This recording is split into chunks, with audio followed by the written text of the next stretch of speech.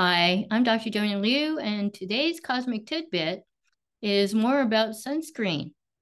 So, last time I said that skin cancer rates have gone up by 8 times since the 1980s. Well, one of the things is that sunscreens actually have cancer-causing ingredients in them. Okay? Think about that.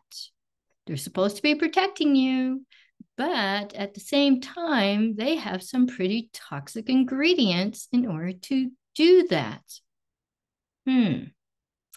So the other chemicals that was discovered in them are endocrine disruptors. So think about what that does to growing children, because endocrine disruptors is about disrupting the sexual reproductive systems.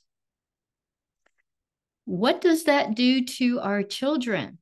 What does that do to men and women? It has harmful effects that can screw up your menstrual cycle if you're a woman. Other reproductive issues in men, maybe prostate, right?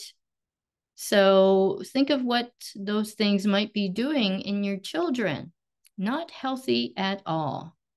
So I'm completely serious about this. Stop using sunscreens or look for sunscreens that have very, very few ingredients in them, because that's always a factor. Even when we're reading labels for food, it's a pretty good idea if you actually understand the ingredients that you're getting if you're in your food. If you see a lot of ingredients that you don't understand, that you have to be a chemistry student in order to understand them, well, that's your clue.